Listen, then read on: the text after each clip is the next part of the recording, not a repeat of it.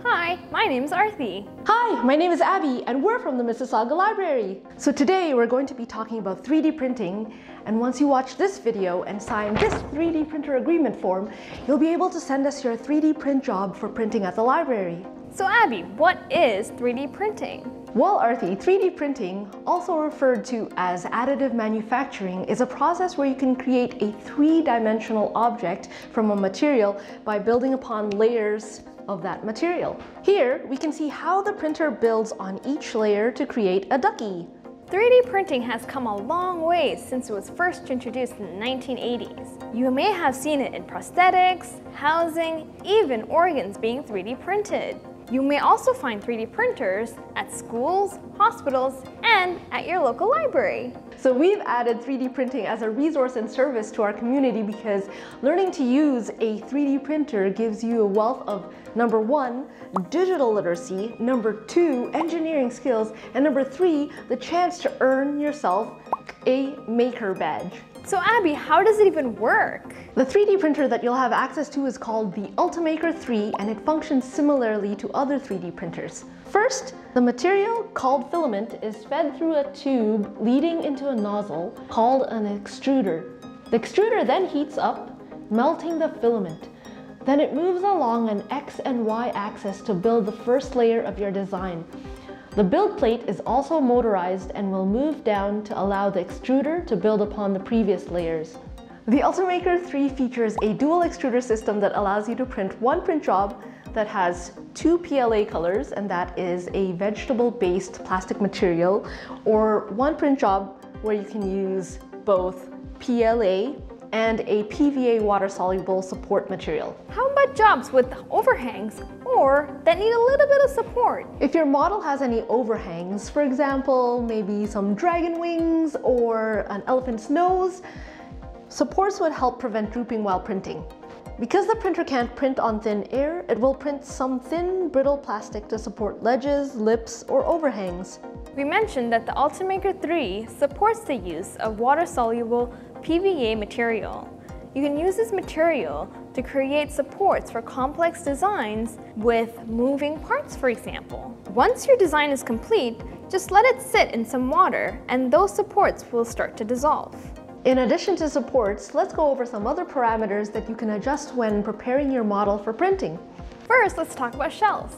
Shells are the outlines that are defining the shape of the layer. More shells make your object stronger and heavier, and they also increase print times. Next, let's talk about infill. Infill is what makes up the interior of your model. And so here, if I just give you a close-up, that is infill. More infill will make your model more solid, and less will make your model lighter and quicker to build. Most basic prints only require maybe 5 to 10% infill. Lastly, let's talk about skirts, brims, and wraps, but not the kind you use in the water. These parameters vary in helping your model adhere to the build plate. We'll be able to advise on which one might best suit your model.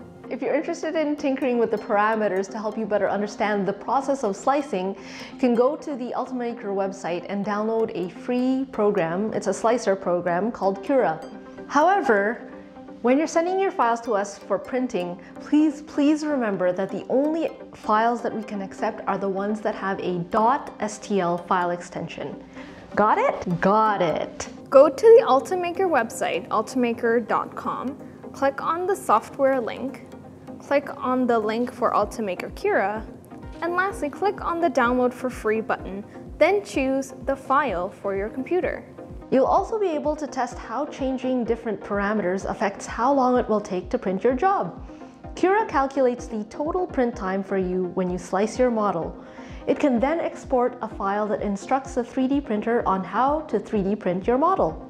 If you're looking for a free repository of 3D designs that people have contributed to and released for printing, look no further than to thingiverse.com. It's a great place to download designs, to print, remix, or to get inspiration. However, if you're looking to create your own designs, Tinkercad is a great place to get started. It's a simple but powerful web-based design platform with lesson modules and a helpful community of fellow makers. So now that you know how to make your own designs, How do you arrange for your own custom print job at the library?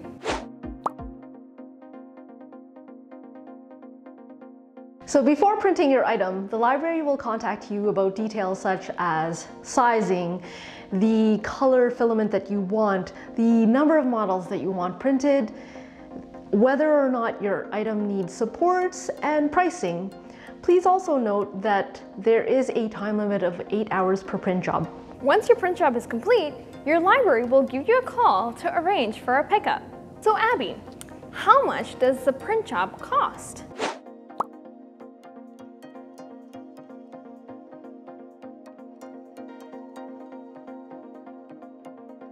Now that you watched this video, there's just one last step before you can attain your 3D printing powers!